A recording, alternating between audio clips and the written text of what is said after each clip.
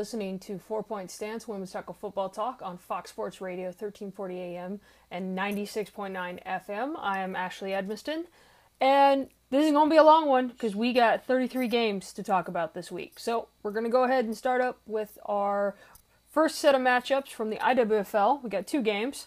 First one is Austin Yellow Jackets at South Texas Lady Crushers. Now, South Texas is a new team, so I have no idea what we're going to be getting into. However, that could work in their favor, yet Austin has a little more experience. So, yep, there's that one. We have Houston Energy at the Tulsa Threat. Both of those teams are experienced, but again, it is week one for them, so that game could go anywhere. And the long set, we have the WFA, and they have the most games, obviously. So let's go ahead and kick this off. We have Arlington Impact at Houston Power. Now, Arlington is used to playing Dallas, Houston, and a few others in the area. So is Houston. With week one, I won't know what kind of a matchup we're looking at until the scores come in, but I'm pretty sure either it's going to be a really close game or it's going to be a blowout. I mean, there's no in-between here. They may have some lead changes, but again, I won't know until I really get the score. We got Minnesota Vixen at Madison Blaze, and Minnesota has the years. Madison has kind of taken over from other teams. The Wisconsin Warriors used to be in that area, and that one, yeah, I'm not sure. I'm probably thinking it's going to go to Minnesota, but can't guarantee that. Next game we have is St. Louis Slam at Indy Crash. St. Louis is last year's Division II national champs, so they've got a lot to fight for. But Indy does have a lot that they are trying to set up. I know that they were really pushing in the offseason to kind of build themselves up and recruit and just work on their skills. Next we got Keystone Assault at Baltimore Nighthawks, and that game, yeah, I won't know. I'm not sure on what kind of matchup we're looking at. Baltimore does have some skill, but at the same time, not exactly sure. Now we have Jacksonville Dixie Blues at Tampa Bay Inferno. Jacksonville's been around a little bit. Tampa Bay's been around a little bit. But knowing some of the players from Tampa, I'm betting that one might go in Tampa's favor. Next, we have the Mile High Blaze at Nebraska Stampede. Mile High is a little bit of a newer team. Nebraska is a little more of a veteran team in the way of the franchise. So, who knows how that one's going to go, but I'm thinking it might go Nebraska. Tennessee Train at Cincinnati Sizzle. Tennessee Train's a new team, and Cincinnati's been around a while, and unless Tennessee has some stars, I'm betting it's going to go in Cincinnati's favor. Next one we have is Austin Outlaws at Dallas Elite. And honestly, I think Dallas is going to have a blowout on that. It's just too many years of monitoring and keeping an eye on how Dallas plays. Austin could surprise us, but in the past they haven't exactly scored very many points against Dallas. Next, we have Santa Fe Dukes at the Rocky Mountain Thundercats. Santa Fe has been in the IWFL for a little bit. I believe they were in the Spring League prior to that. Rocky Mountain is a relatively new team, so this is a matchup that I'd have to wait a couple weeks before I make any comments on. But in general, it'd probably be a close game, seeing that both teams are starting brand new league, new areas, and again, we'll have to wait a couple weeks. Next, we have Inland Empire Ravens at Kern County Crusaders. Those two teams were actually kind of built off of the West Coast Lightning, the team that actually beat Portland in the playoffs last year. So that one's going to be a tough call because I remember the Lightning being a strong team, but the Ravens and the Crusaders being within the same area, same recruiting pool, there could be some interesting plays out of this one. Next up, we got Columbus Comets at the Pittsburgh Passion. Honestly, I think Pittsburgh's going to take this one, and it's either going to be a blowout or Comets aren't going to really score all that much. Just from past experience, again, a lot of teams can surprise us. Unfortunately, though, Pittsburgh's pretty consistent. Next one is Connecticut Hawks at New England Nightmare, and who knows if this game will even happen. I know the Hawks seem to forfeit a lot of games due to injury or just can't travel. So if this game even happens, who knows? Next game we have, and keep in mind none of these are in any order, it's just whatever order I have them typed up as. This next game is Tacoma Trauma at my former team that I used to play on, the Portland Fighting Shockwave. And a couple things. Tacoma, either it's going to be the Tacoma from a couple years ago that made it to the playoffs, or it's going to be a whole new Tacoma that we don't know on. Fighting Shockwave has had a few changes, so not sure. They are playing in a stadium they're not used to. Well, they practice at, but they're not commonly played on. The Phillies used to play on it back when the teams were separate, but other than that, again, once I see the score, I'll know more of what both teams look like. Then we go north a little bit to their rival, the Seattle Majestics, at the Southern Oregon Lady Gades, and with Holly Custis back from her injury, honestly, I think Seattle's really going to take this. I know Seattle was one of the few teams that the Lady Gades really seemed to score on, but when you get a key player in back on defense, and sometimes it's sad to say that one player can change a whole dynamic of a team, but you'd be amazed. I honestly don't, no offense Lady Gades, but I do see Seattle kind of bowling you over it. Now, you could surprise me, and I hope you do, but unfortunately, that's just too many years of me personally going against Seattle to know this. Next matchup we have is Huntsville Tigers at Music City Misfits. Honestly, I know nothing about these two teams. This is probably one of the first years I've ever heard of them. I'm sure they've been around a while. So that's a score that, when it comes to me, we'll see what we get into.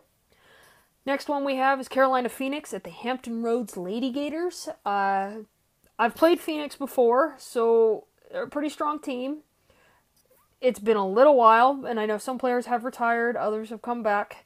Hampton Roads, that's a new team, so it's in Carolina's favor despite them traveling, but that one either could be a blowout or a close game. Unfortunately, there's not much more to say on that.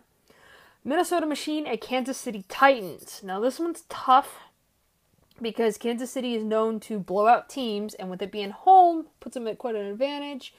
But Minnesota Machine does have a little bit to prove for themselves. They have a little bit of a fire to really work with. So it could give Kansas City trouble, but at the same time, not entirely sure. Then we have the Orlando Anarchy at Daytona Wave Runners. And Orlando is dedicating this season to not only the shooting in the area, they did end up losing one of their coaches, and one of their players was one of those injured in that shooting. So they're kind of really pushing this Orlando strong. So with Daytona being a new team, Daytona better watch out. Orlando's coming for them.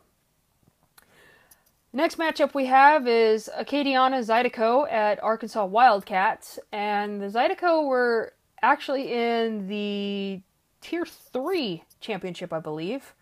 I believe they may have won that one. I'll have to double check on that. So Arkansas, while they've been around a tiny bit, Zydeco might give them a little bit of trouble. Next matchup is the DC Divas at the Philadelphia Phantoms, and DC Divas are actually last year's WFA champions, repeat champions at that. And honestly, sorry Philadelphia, even though I do know quite a few players on that team, sorry Philadelphia, I think the Divas are kind of going to own you like they've done in the past. Next matchup is Utah Blitz at Ventura Wolfpack.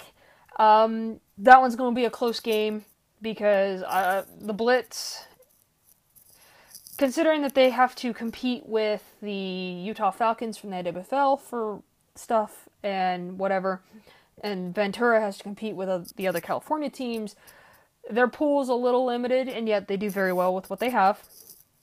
And I'm betting that's going to be a close game. The next matchup is Toledo Rain at Cleveland Fusion, and if that one happens, Toledo has been known to forfeit a couple times. It's probably going to go in Cleveland's... Yeah, Toledo's probably, I don't know, that one isn't going to be a close game, sorry. Next matchup is the Central Cal War Angels at the Sin City Trojans, and I'll tell you right now, it's probably going to be at least a 50-point shutout by the War Angels, because that's just unfortunately how they've always done it, especially the last couple of years. I wish I could say otherwise. If the score doesn't reflect that, I'll be surprised. Chicago Force at West Michigan Mayhem. This one might be a close game, just in the fact that West Michigan really, really, really wants to take down Chicago. But Grisafi's back, so she's back out of retirement. And plus, Chicago has the most in Team USA representatives, so Chicago's probably going to try to find a way to get past DC to get in the finals, or if not, beat them in the finals. So Chicago's really going to do everything they can to put themselves ahead. Next ones are Atlanta Phoenix at the Derby City Dynamite, and it's been a little while since I've heard from the Atlanta Phoenix, so I'm kind of glad that they're back. Derby City can hold their own in that division, and honestly, I think that one might be a close game. So once I get the scores, we'll have a relative idea of what we're looking into. I've said this in the past that most of these games, the first week is always the toughest. It usually takes about 2 or 3 weeks before you can figure out a team. And then some teams, you can see right away what's going to happen. This one, I think it's going to be a couple weeks before I see what kind of a team we're looking at. Next matchup is the return of San Diego Surge, and at the Pacific Warriors. And unfortunately, unless San Diego has totally changed, I do think the Surge are going to have a very high score game against Pacific Warriors. They did it the last time they met. In the past, usually most of the games ended up being by at least 40 points.